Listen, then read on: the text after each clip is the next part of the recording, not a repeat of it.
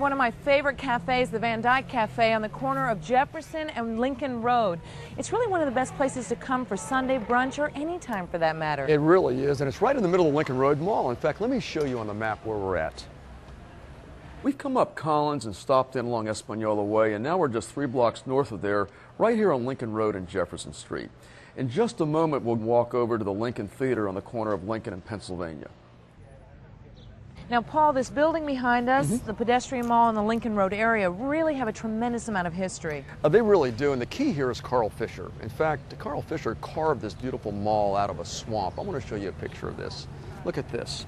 This is the future Lincoln Road Mall in the mid-1910s. That's amazing. Look at this jungle he had to clear out. You know, Fisher loved Abraham Lincoln. He promoted a transcontinental highway and called it the Lincoln Highway in his pre-Miami days. Then when he moved to Miami, he began clearing land around here in the early 1910s when this picture was taken. This was land to be cleared for his vision of Lincoln Road. He built his oceanfront home at the far eastern end of Lincoln Road, and by 1916 he had built his first hotel on this street. Let me guess, the Lincoln Hotel. That's right. He built the Lincoln Hotel at Lincoln and Washington. It was a combination hotel and apartment building. Now, what else was Fisher up to? He was up to a lot of things. Remember now, during this time there was tremendous growth on Miami Beach. In 1926 he had completed Lincoln Road and turned it into a shopping district for upscale shoppers. He even built at this time a golf course just to the north of Lincoln Road and a polo field to the south. By 1931 there was a Bonwit Teller and a Saks Fifth Avenue on Lincoln Road. These were the kind of stores that tourists from up north were used to. Now, Paul, is it true that this building was actually used as Carl Fisher's base when he was selling his real estate? It was. In fact, he built this 7-story building in 1924 at a cost of $127,000, a large sum for that time.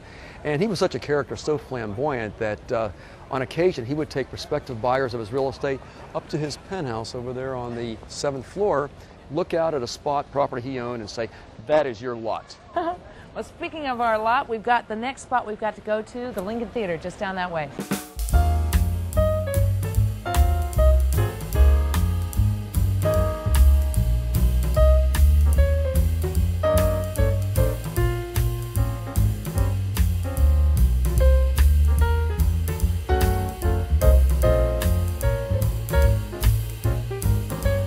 Lincoln Road Mall on the corner of Pennsylvania at the site of the Lincoln Theater. This theater was designed by Robert Collins and Thomas Lamb for Mitchell Wolfson's Wometco Theater Company, and it's a beautiful example of a streamlined, modern, or Art Deco style building. Look at the eyebrows that come around there. You can see the elaborate stylized floral bas-relief panels, the rounded contours, the cantilevered marquee. The theater opened in 1936 with a showing of King of Burlesque, starring Warner Baxter and Alice Faye, and it remained a movie theater until the 1980s. Then it was purchased by the New World Symphony, who even today calls it home. In fact, we hope to get in there today to tape, but they're rehearsing under the baton of Michael Tilson Thomas right now as we speak. Now, what was it like in the 30s here, Miami Beach, when this theater was built? Well, despite the Great Depression, this area was booming. In 1936, the year this was built, there were hundreds of hotels and apartments under construction. Now, here's a picture of a trolley car on Lincoln Road.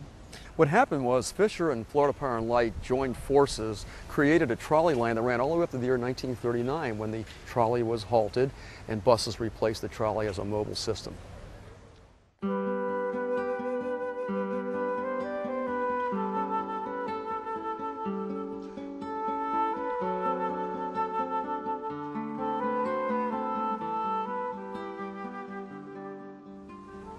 This is one of my favorite old buildings on Lincoln Road, just across from the Lincoln Theater.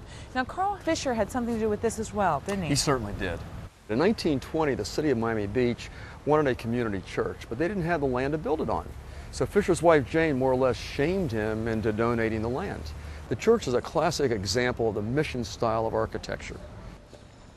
Later on, Lincoln Road evolved into Lincoln Road Mall. Yes, by the late 1950s, the decline had set in here, and so the merchants hired Morris Lapidus, who had designed the Fontainebleau, to create a mall with the hopes of luring back shoppers. And by the early 1960s, this place had really picked up, but then another decline set in soon after. Now, that's a theme that's been developing on Miami Beach. We've got a boom and we've got a bust, and now... Well, I'll tell you what, for the last 20 years, there's been a tremendous renaissance on South Beach, and I think if Carl Fisher came back here today, he'd be proud of this mall. I think he'd be very proud. Let's go see some more. Sounds good.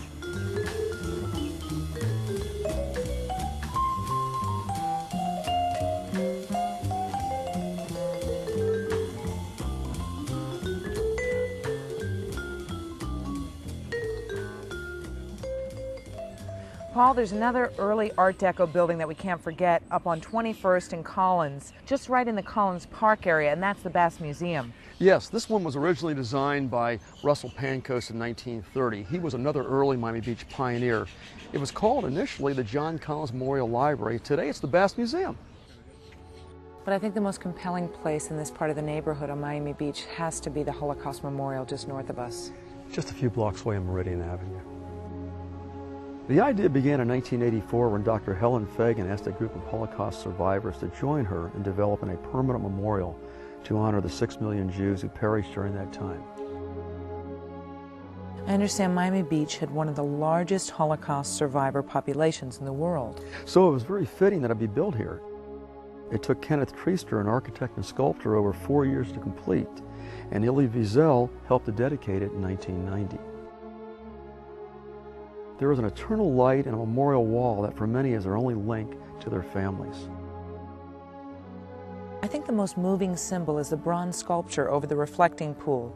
It's over 40 feet high and depicts figures crying out in anguish. It's a very emotional image. Yes, but people who come here are struck by the beauty and the solace they find at the Holocaust Memorial.